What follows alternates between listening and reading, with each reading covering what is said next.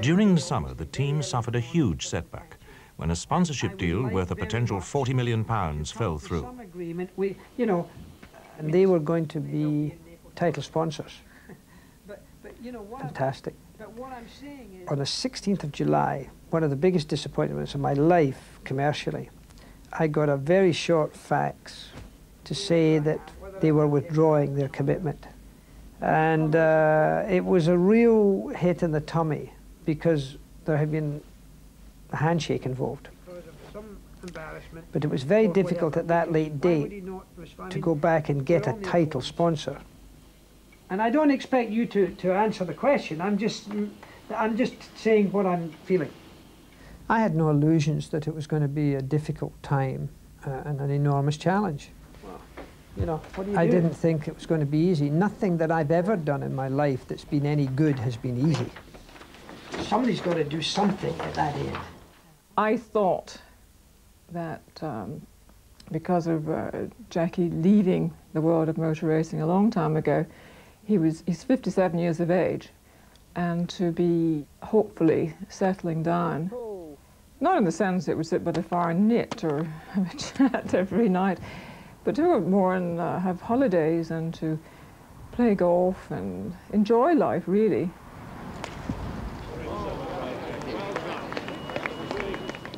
But if had he broached the subject and I knew what I know now, I'd have said, forget it. At Cosworth, the development of the Zetec RV10 engine was ongoing.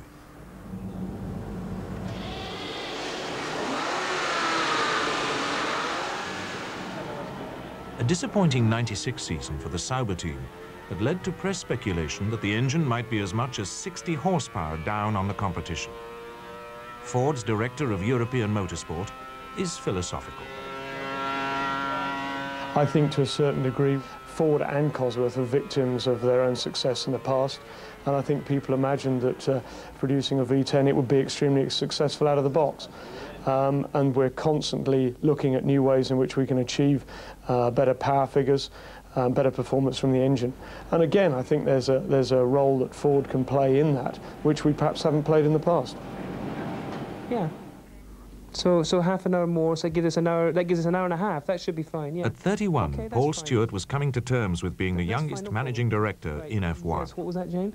Well, to be brutally honest about it, I'm quite sure the perception is that if I hadn't been Jackie Stewart's son, I wouldn't have been managing director of Stewart Grand Prix. And that's, sure, that's probably true. I've still got a lot to learn because I didn't have this experience before. I'd never seen a wind tunnel model before. So trying to make judgments on things that I hadn't seen or understood was very difficult. I had to rely on the people I was working with. I feel that I've seen Paul grow in stature during the course of the last 12 months. I mean, at the end of the day, he's the person who's really driven this. And if it hadn't been for Paul, we probably wouldn't be in the position that we're in now.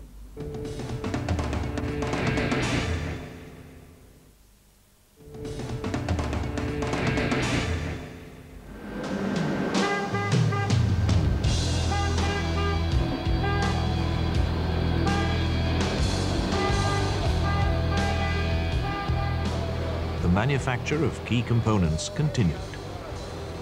Relying on the black art of magnesium casting, the construction of the twin-walled gearbox was to prove problematic.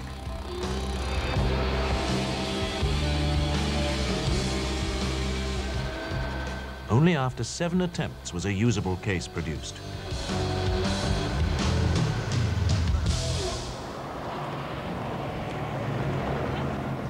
The search for sponsors around the world had finally led back to London and the headquarters of HSBC, a major financial services institution.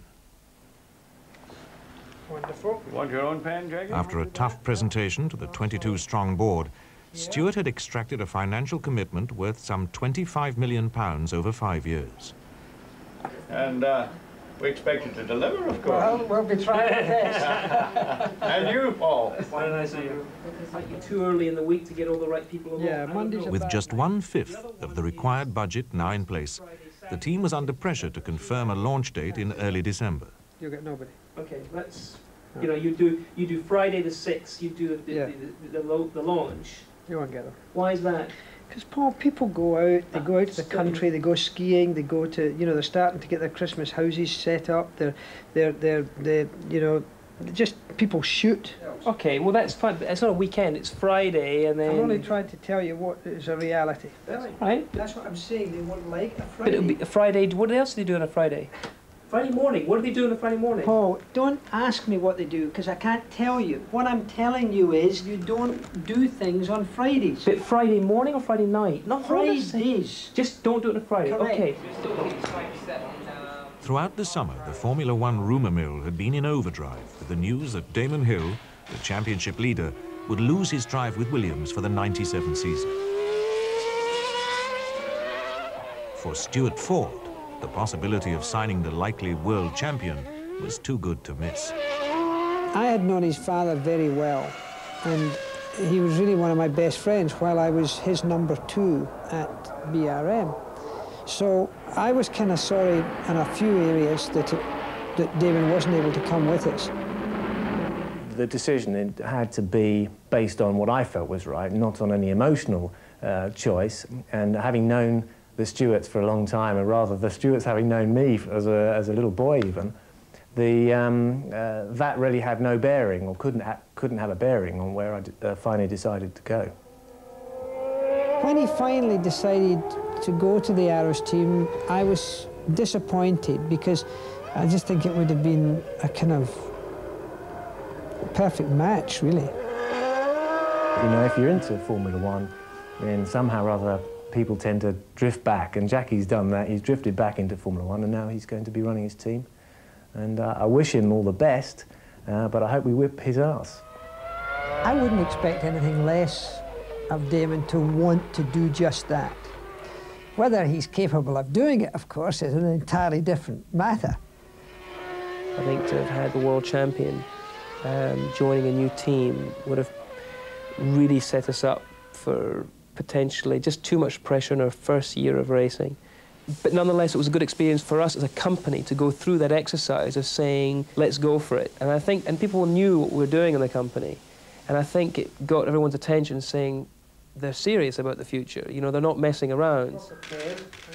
Having failed to sign Hill, the team's next move was to sign a young Danish protege of Paul Stewart Racing. Well, I can't sign those things. Well, you're not going to sign anything. Jan Magnussen was always high on the list because we had come through the staircase of talent and we recognised to be such an outstanding driver. Look happy with your acquisition? I'm very happy. Really happy. Martin, can I tell you, you don't put your hands like that. Oh, sorry, what do you want me to do? No, that's better. No, I tell you, never do that. No, I'm sorry. You look down there. Jan, as a driver we always had in mind, we were so impressed with him when he drove for us in 1994 in Formula 3 and won 15 out of 18 races that particular year, which is quite an outstanding record. It's not often you see somebody coming along and racing, you think he could be really good, like a Schumacher, for example. I don't think there would be as much pressure on me here as there would in a, say, a McLaren situation or a Jordan situation. I think I can develop myself here in a much calmer way. All we need now is you to perform. Specialised manufacturer Xtrac supplied gearboxes to the entire Formula One grid, bar Ferrari and Jordan. With 450 parts made from purified steel, titanium and magnesium, this is one of the most vulnerable areas of the car. Each box costs around £45,000, and it's likely that 8 or 9 will be used in a season. Testing of the gearbox is critical. In a typical race on the Monaco street circuit, a driver can expect to make up to 3,000 gear changes. Do something fancy with that. With Magnussen already signed, there was unfinished business to resolve. Do something fancy with that. The only other issue was Ford's thoughts as far as the name of the second driver was concerned. Well, the three that are really on the market, that are current drivers that would fit what we're looking for as an experienced driver that can help the team would be Martin Brundle, Jos Verstappen and Rubens Barrichello. I suppose from a purely selfish aspect, I'd prefer to see Brundle in the car. I think he'd be better for us in terms of his in terms of his overall image and his presentation, and the fact that he's the sort of guy that you could roll out with senior management at any stage in the proceedings, and you know that he's not going to let you down. Having said that, I got the impression he was perhaps beginning to lean towards Barrichello. I don't think we could ever have hoped to get a driver of Ruben Barrichello's calibre when we launched the team at the beginning of the year. Rubens Barrichello is 24, but he's been in racing for 4 years in Formula One, so he's very experienced, with more than one F1 race car and more than one F1 engine.